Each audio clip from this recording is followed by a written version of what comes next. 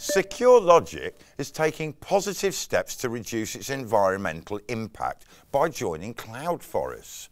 How does the relationship with Toshiba complement these efforts? Well, here to discuss this is Rainer, who's a Senior Manager of Business Development at Toshiba Europe, and Ben Yoxall, Global Sales Director at Secure Logiq. Ben.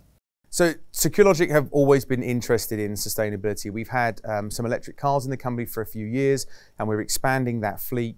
And when we move into our new headquarters this year, we're having a solar panel installation with battery storage done, to do our bit. And the reason that we're really interested in it is because the product that we make is actually really high power and really high cooling usage. High density storage servers running 24/7, they use up a lot of energy. So last year we passed ISO 14001, and this got us thinking to how we could actually have a positive impact on what we're doing. So we joined the Cloud Forest Initiative, which is planting trees on the west coast of Ireland. And for every product that we sell, we are going to plant trees. And at the moment, we are committed to about 2.5 acres worth of trees. To help us with this process, Toshiba have come on board with us, and in Q4 this year, every product we sell, they will double up the number of trees that we can plant. So hopefully that means that we can make a commitment of over 3 acres of land just this year.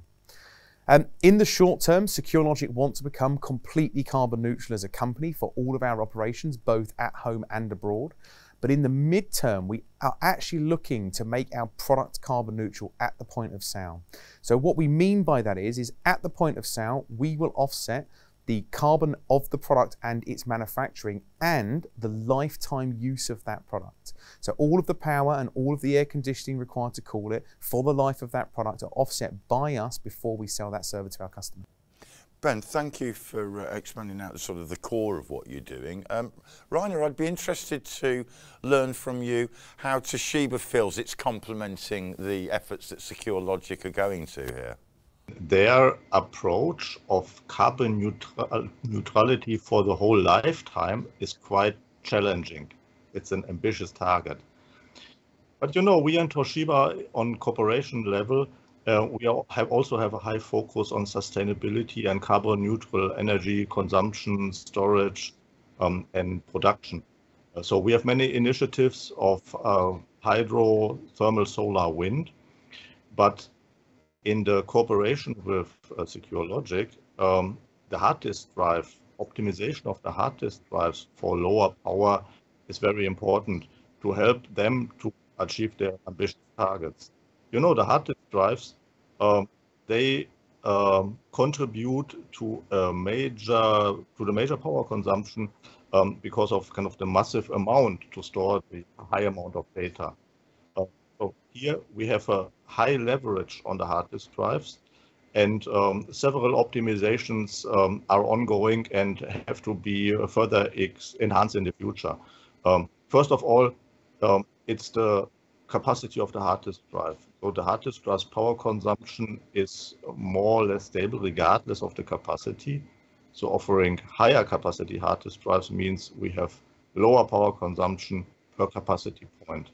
And with this 1820 terabyte and future capacity enhancement and expansions, we will be able to contribute a lot. The other thing is this constant power consumption of the hard disk drives have been reduced recently by changing from air-filled technology to helium-filled technology. We did it for thinner platter and higher capacity, but it has also an impact on the power consumption of the spinning disk. It reduced it from about 11 to 12 watt to just 6 to 7 watt, saves a lot of power for the hard disk drives, but also for the cooling of the data center and enterprise environments.